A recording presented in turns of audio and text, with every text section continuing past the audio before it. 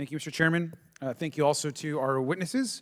I just want to be clear. I think we can all agree that Iran is an oppressive and dangerous neighbor to everyone in the region, and we all know that we're looking for peace in the region. I think everyone can agree in the Congress on that goal.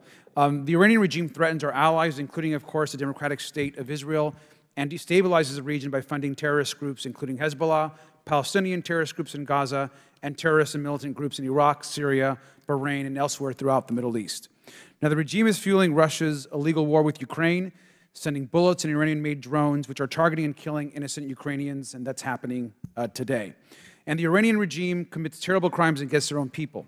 They crack down on any dissent and sow fear among the population. They oppress, imprison, and kill women who are brave enough to stand up for their human rights, and fail to protect even young schoolgirls who are deliberately poisoned within the regime. The Iranians deserve to be confronted and called out at every turn. And members of both parties can agree that, above all, the Iranian regime cannot access a nuclear weapon.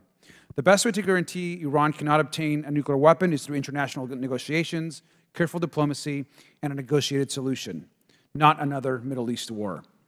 We know this because history and precedent show that the only time we've been able to affect Iran's regime actions is with diplomacy. Now, Donald Trump's reckless so-called maximum pressure strategy has failed and made us less safe today and less safe than ever. Rather than slowing Iran's march towards a nuclear bomb, Iran responded to Trump's decision to abandon President Obama's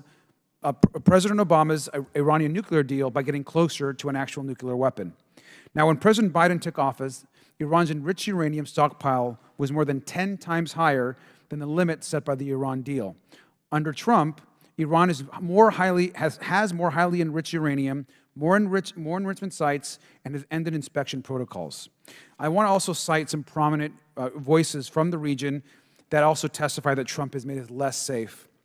Now, I want to start with the former Israeli Defense Force Chief of Staff, General Gadi Eisenkot, who said, and I'll quote, "The fact that the U.S. withdrew in 2018 released Iran from all restrictions and inspections in the deal, even if there were holes, and brought Iran to the most advanced position today with regard to its nuclear program," end quote. Ra Zimpf, who's an Israeli military expert on Iran, stated in 2021, and I quote, "Today it's clear that maximum pressure did not yield its political objectives. It doesn't matter how much pressure you put on them, the Iranians see their nuclear program as an insurance for the regime," end quote. Now, under President Trump, as Iran got closer to a nuclear weapon, our nation crept far too close to dangerous conflict with this adversary. Now, in 2020, under President Trump, U.S. forces in Iraq were struck by more than a dozen ballistic missiles launched by Iran, escalating threats to near war.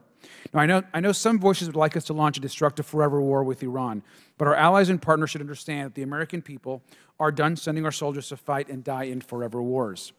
We must be focused on our greatest security threats, Russia and China, and we can't afford additional Middle East conflicts. The only logical alternative is smart diplomacy. Now, President Biden has pursued this strategy, I think we believe, appropriately. I believe negotiations have reduced tensions and reduced the risk of a serious escalation of conflict in the region, which is appropriate. Now, last month, the Wall Street Journal reported that Iran has, and I quote, "significantly slowed the pace at which it is accumulating near-grade weapons and rich uranium and has diluted some of its stockpile," end quote. Now, I'm concerned that many voices in Congress are irresponsibly trying to block or prejudge diplomacy, regardless of its merits, to score political points. Now, President Biden is securing the release of captured Americans, which should be a bipartisan priority for any administration. In exchange, South Korea is releasing Iranian funds, which can only be spent on humanitarian goods, food, and medicine for the Iranian people, under, of course, close supervision of the U.S. Treasury. These outcomes would not have occurred had the Biden administration also not intervened. I also like to note the timing of this hearing, as Americans are being released from Iran, as the Americans being released from Iran are not yet free. They are in a precarious situation, and I hope that this hearing does not undermine the efforts to secure the release of these Americans.